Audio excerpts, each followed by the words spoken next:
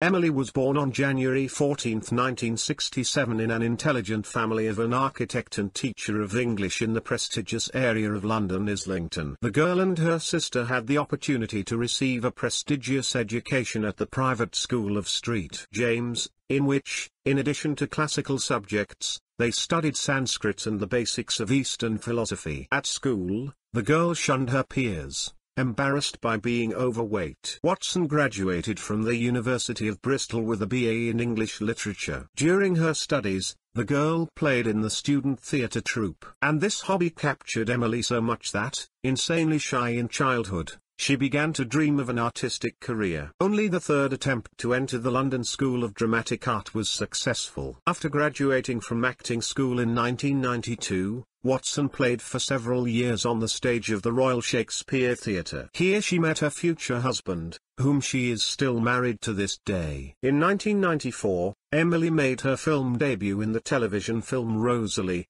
but the actress was able to clearly declare herself in 1996, starring in the film Breaking the Waves by the cult director Lars von Trier, later included in the Heart of Gold trilogy. Oscar and Golden Globe nominations for her role in the provocative film Breaking the Waves were recognition of her talent. Fate was generous to the gifted actress. She adorned the films with her game Boxer, Hilary and Jackie, Angela S. Sashes. The role of the Irish mother of many children from the last film brought Emily again nominations for the Golden Globe and Oscar. In 2001, together with John Turturro, she took part in the film adaptation of Vladimir Nabokov's The Lutsen Defense. Critics called her film acting brilliant. From 2001 to 2009, the British star played in almost 20 films, the most famous of which the thrillers Red Dragon and Everyone Has Their Own Lies, and the anti-utopia Equilibrium. In 2013, the military drama The Book Thief was released. In 2015,